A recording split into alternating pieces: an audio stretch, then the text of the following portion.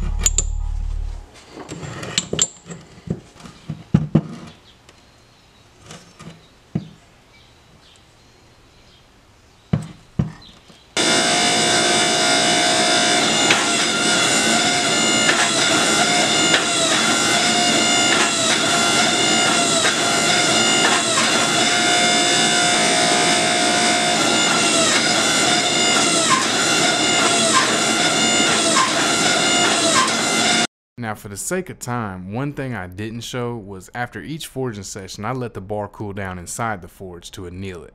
That way when I go to cut it and restack it, it'll be a little bit easier.